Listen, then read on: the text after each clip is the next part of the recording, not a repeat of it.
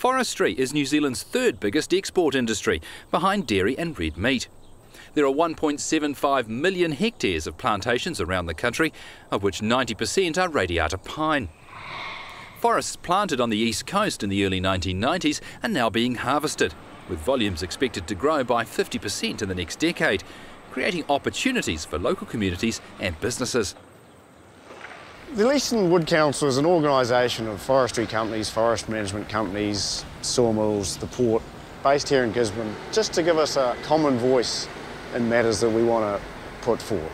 So often it's dealing with the councils, local government, promoting things and working together, health and safety, other things. We have some focus groups. There's an environment group, a health and safety group, a training group. So it's trying to bring the companies to work together for a unified outcome. A few years ago, we commissioned a report that showed that forestry and farming are the two big industries here in Gisborne. They sort of far outstrip anything else. So it is one of the drivers of this region. We've just had a report come out that said forestry nationally is 0.6% of GDP, but here in Gisborne it's actually 5.5%. So it actually stresses the importance of forestry to the Gisborne region. The employment rate in forestry and downstream was something like 7% of the people here. And then you've still got all the support industries, the mechanics, the accountants, the trainers, everything like that. So we figure that maybe 1 in 4 households actually has an income coming from forestry in it. The first plantings were back in the early 60s, mainly for soil conservation. So a lot of those forests have now been harvested and replanted. And then the next really big wave was in the early 90s, and that was with a lot of investment blocks coming on. So that's now 25 years ago, so those are just starting to come up to harvest. So we're now seeing much greater volumes come out of the region. So a few years ago it might have been 1 million tonnes per year was being harvested. Now it's up to 2.5, and that could go as high as 4. It puts a lot of pressure on everything, from the whole lot is finding enough guys out there to work in the forest, enough trucks, and then we actually don't have much processing here in Gisborne, so the port actually is a bottleneck. It's just built and built over the last 10 years. Back then it was doing 500, 600,000 tonnes. It's now doing well over 2 million tonnes a year. It's had to improve. All the operations are, and it's a lot slicker now than it was back then. It's just had to develop. There's a lot of challenges keeping ships turning around at the port. It's a single berth port, so you can only have one ship in at a time. So that constrains you to how much you can actually load out eventually.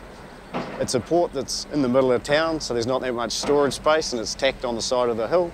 So the idea has actually been to get ships in as quick as possible, load them up and move them out. Labour is a big one. Forestry is actually quite a skilled job these days. It's no longer give a guy a spade and tell him to go and plant a few trees. It's got a lot more technical. We've now got machines out there. A lot of those guys are driving $1 million machinery, so you can't just grab someone off the street. They need to be well trained and onto it. Health and safety has always been a big focus for the industry, and that goes back to day one. We've seen that we need to make a number of changes. One of the big ones coming through is actually more mechanisation. So we do have a future forest research harvesting team. One of the big key things is that no hand on the saw, no man on the hill. So it's trying to get the guys out of the chainsaws and into driving machines. They're in a protected cab, and then even better, actually teleoperate that from up the hill, so they're not even down the hill.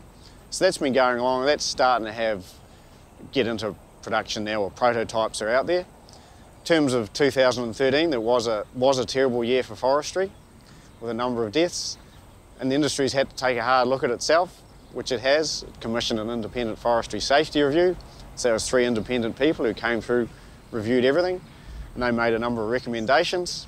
One of the biggest ones has then led to setting up of the Forest Industry Safety Council. So that was a joint council, and it's got industry on it, it's got WorkSafe, it's got the training organisations on it, and that's trying to put out a consistent approach.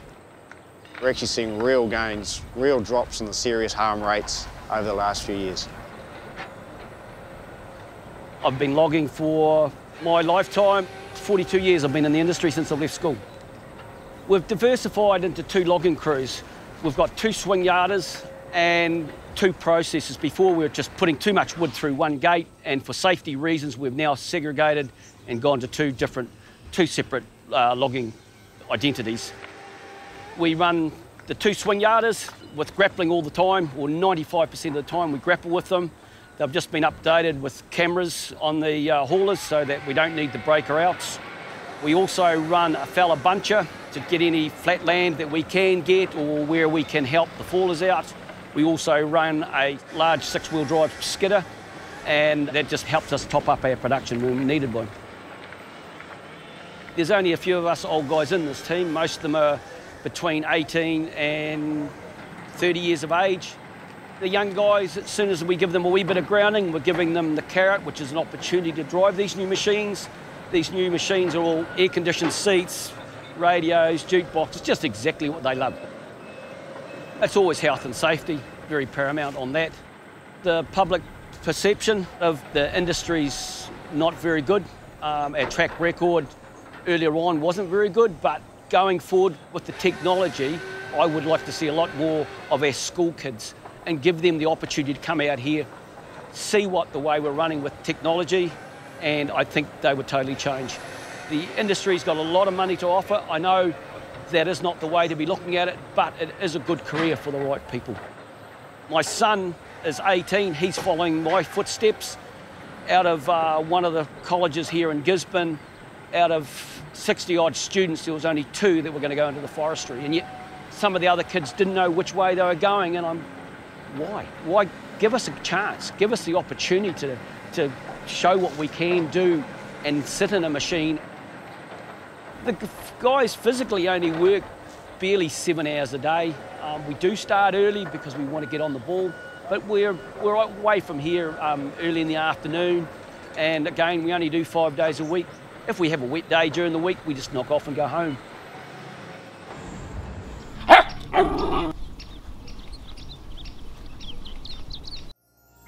This program was made with funding from New Zealand On Air.